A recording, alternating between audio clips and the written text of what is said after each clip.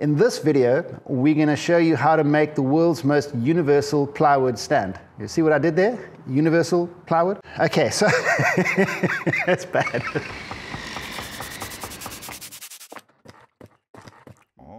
Hi guys, welcome back to the Universal Plywood channel. So we're going to take this really cool piece of marine ply and we're going to cut it up and we're going to take some nice dowel, little two pieces of dowel or one piece of dowel, which we'll cut in half. And that's all we need. We don't need many pieces. We'll take you through the parts list in a minute again. The whole idea here is that this is the kind of thing that you can do quickly. It will last you for as long as you have phones because you don't have to upgrade it, change it, make it bigger, make it smaller. It's one thing that just works for everything. Let's get cracking. We'll bring you in close, show you the components, and we're going to bring out some interesting little tools. We're going to use this guy, which is called a kerf maker. I'll show you how he works. And that's going to help us cut a perfect size groove. One of the hardest things to do when you're cutting plywood is making grooves and dados. And we'll discuss the difference between grooves and dados. But to make a perfect size slot into which you put another piece of plywood, it's very difficult to get that accurate. So this is a cool little toy that helps us get a very accurate groove, and I'll show you how that works. But other than that, pretty much it's the most simple thing you've ever made. Let's get cracking. All right, so let's talk dimensions. We've worked out that the average cell phone is about this size, and what we're going to do is we're going to make our cell phone stand 20 centimeters by 10 centimeters, okay? And that's just the front piece. We're going to have a small kicker at the back, which we're going to measure separately. But basically, if we take those dimensions out of a full sheet of plywood, you should be able to make cell phone stands for 144 of your closest friends. So that's Christmas covered for a while, at least. What's important here is we're going to cut plywood and we're going to cut some strips, all right? So we're going to do what we call ripping and cross-cutting. When we refer to ripping, what we mean is that we're going to rip with the grain of the outer layer. Now remember, plywood's got two layers, right? It's got a layer over on this side, on the outside, and it's got a layer on this side. So it's got both of your faces have the grain going, in this case, in this direction, okay?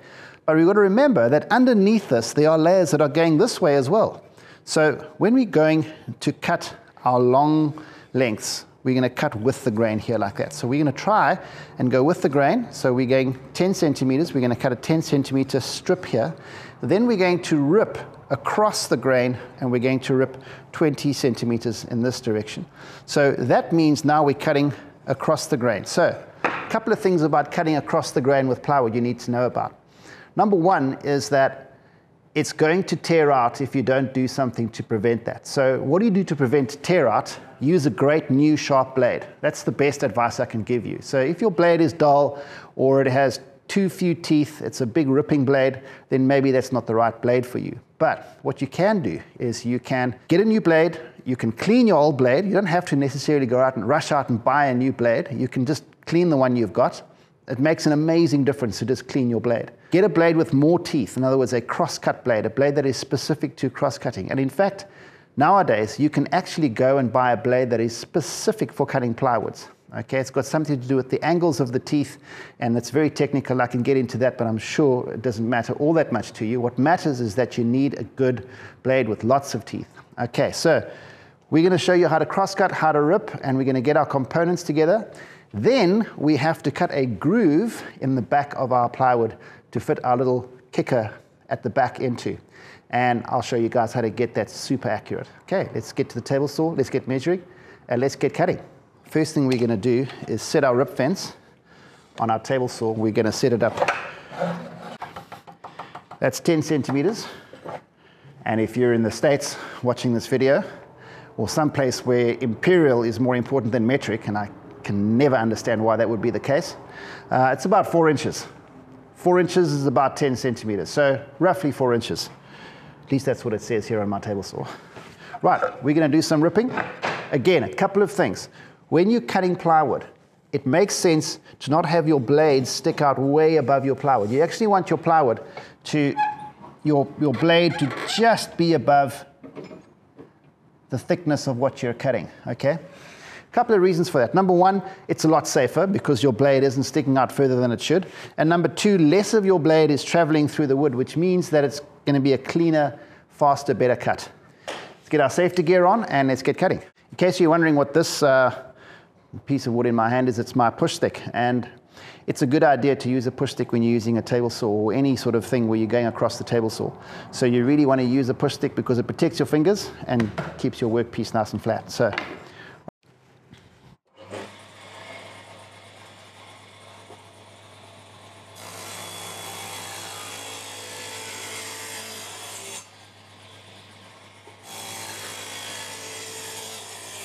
okay, now we've done our ripping, we've got our long pieces. What's left to do is to cut them to length, and the leftover piece we're going to use for our kicker. So none of this will be wasted. What we're going to do now is we're going to put my crosscut sled onto the table saw. Now, crosscut sled, you'll see what that is in a second, but it's just a device that helps you cut things safely and accurately if you're doing repeat cuts. Okay, so we're back at the table saw. We've got our crosscut sled ready to go. And our crosscut sled is basically just, you guessed it, some plywood that's nice and sturdy. And I've got a fence on the front and a fence on the back. And that's going to help us cut nice and accurate. So let's get to measuring. The first thing we're going to do is measure 200 mils from the one side. Okay, so I'm going to stick that over there. And we're going to set up a stop block right up against our blade so that we know we're going to cut exactly 200 mils. So there we go, I've slid that up to there. That's accurate. Now all I have to do is switch on the table saw and push this through. It's nice and safe, it's nice and easy, couldn't be more simple. Here we go.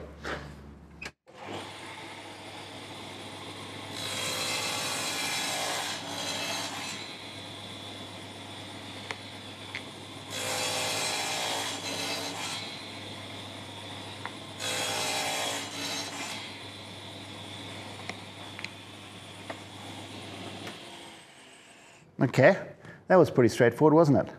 So we've got our pieces now for our main board, or our backboard of the cell phone stand. And these leftover pieces here, these are the parts that we're going to use to make a kicker. Now, what exactly is a kicker? Well, what we're going to do is we're going to take the front part of this thing and we're going to insert a little kicker stand into the back here like that. So that's going to determine the angle at which this leans. So if we put this at a certain place, we can actually hold it and test it and see. That seems, if I hold there like that, that seems about right. Okay, so if that's about right, that means that I can say, well, if I put that in there, we can more or less guess or measure that. Let's call that 50 mils, 5 centimeters, or 2 inches, for those of you who insist on imperial. And we're going to cut a groove that this component fits into this component. Not easy to do when you're just eyeballing it and you're just guessing. So I'm going to show you guys a cool little toy called a kerf maker. And what this guy will do is this will help us cut the exact kerf for this piece to fit into the other one. Now, when you do that, it allows you to just use glue and fit this thing in nice and perfect so that you don't have to worry about using other fasteners. So it saves you time and it saves you money. What is a kerf maker? It is basically a little tool that helps you allow for the width of your blade when you're offsetting a cut. In other words, when you're making cuts, you need to allow for the thickness of your blade. Now, in this case, this blade is about 2 millimeters. But I don't want to just take a guess and cut my curves. And I could take this, hold that there, take a pencil, draw that line, and draw a line on the other side. And I would hope to be accurate. The problem with that is that I always forget that there's a blade kerf to deal with. So if I set up something or a stop block and I forget to allow for the kerf, I'm going to end up with a groove that is too wide, or a dado that is too wide. In fact, hang on, quick aside here. What is the difference? Most people always want to know what's the difference between a groove and a dado. They're essentially the same thing, but a dado goes across the grain and a groove goes with the grain. So that's a bit of trivia for you, just in case you ever end up in a Trivial Pursuit competition and need to know the difference between a groove and a dado. So like woodworkers' Trivial Pursuit, there you go. That's the difference. Let's get this set up and we will show you how to use this guy. All right, so the first thing I want to do is I'm going to measure from the end. I'm going to make a little mark here at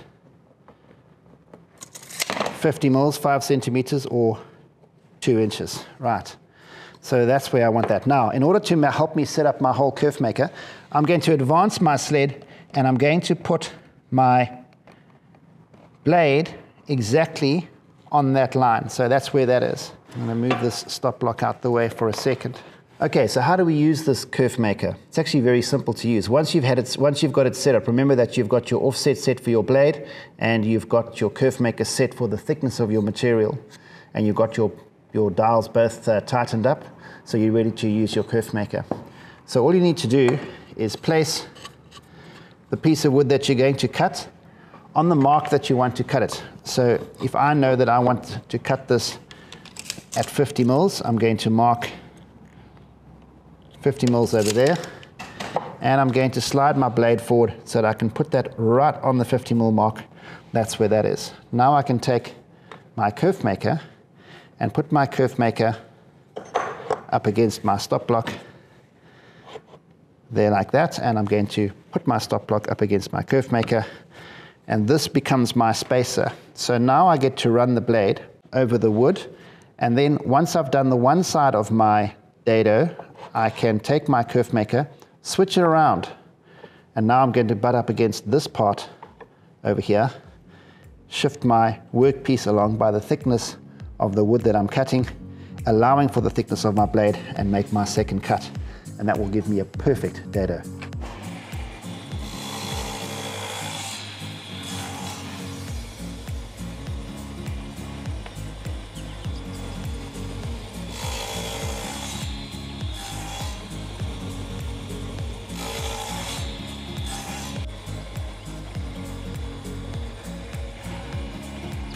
Okay, so let's check to see what this fits like.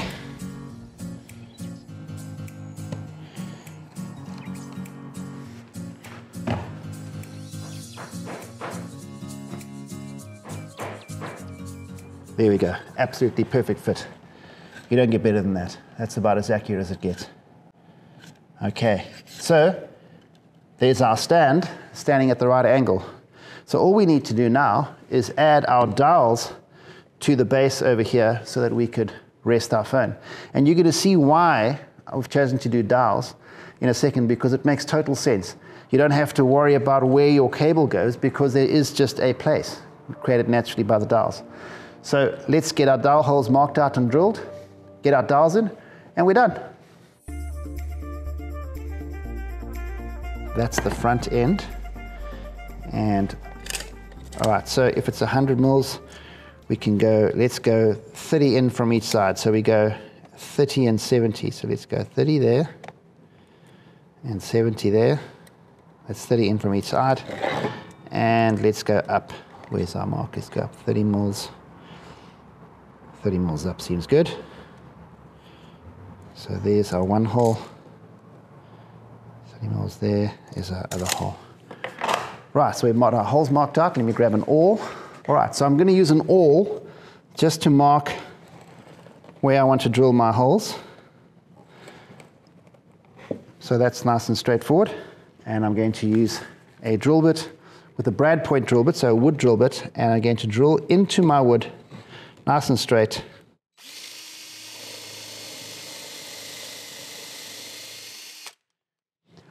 And we're not going to go all the way through, we don't need to.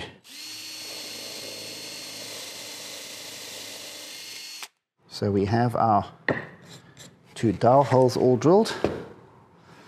Next thing we've got to do is decide the length of our dowels and cut those to lengths. We're going to use our same crosscut sled to do this. Now this is fairly small stuff, so it's not a good idea to have your fingers this close to the saw, so we're going to use a push stick or something else to hold this down, even a pen or a pencil, it doesn't matter, but don't get your fingers close to the blade here. This is where people get injured.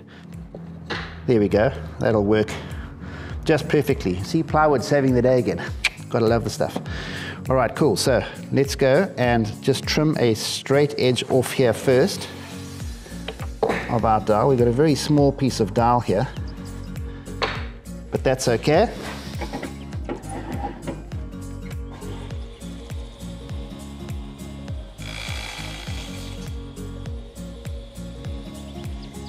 And now we're going to use a stop block to determine how much of our dal we need. So let's move this along, and let's say we want, and I'm really just guessing this, but this looks about right.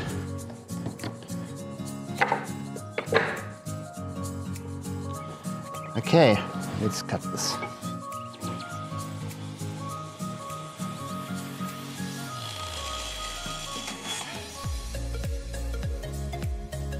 Wow, that went flying. Did he survive? He did. Okay. Right, so he's going to go in there. Let's see now if we can get this one cut without incident. You'll probably do the same thing actually.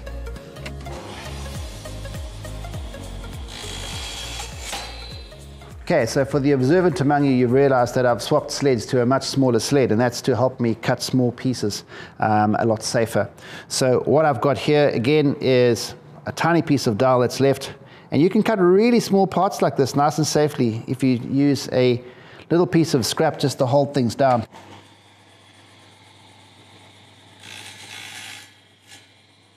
And there we have our dal. Okay, so we have one component, two components, and our dowels, and we're ready to assemble. I mean, what could be more simple? So first things first, I think let's get our dowels put in. We don't need to put a lot of glue in, it's a nice tight fit. We're just going to put a tiny bit of Gorilla Glue in the hole. Just tap that home with the mallet. Nothing could be more simple than that, really. Now we're simply going to put our kicker in the back, and we already know that this fits perfectly. And there it is, a perfectly good cell phone stand. All we have to do now is a little bit of cleanup and a bit of sanding. I don't think there's even a simpler project out there. I mean, unless you're making a stick. But other than that, this is about the next most simple project there is out there. And just remember, out of one sheet, you've got 144 other ones you can make. So there's a lot to play with here. And hey, presto, we have a cell phone stand that works. How cool is that? Okay, so all I want to do now is this just needs a little bit of sanding and cleanup because it looks a lot of tear out there and it doesn't look very neat.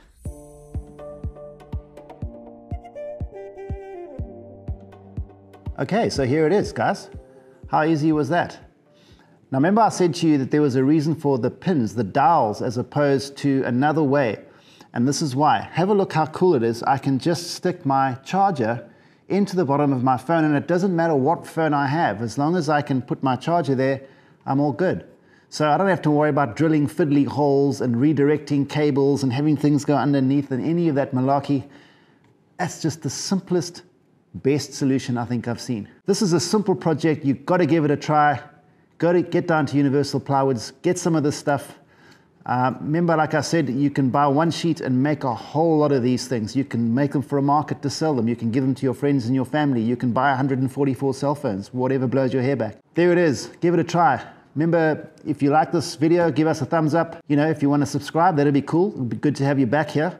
And yep, if there's anything you want to see about the kerf maker or any of the other things I've used in the video, just have a look in the links below.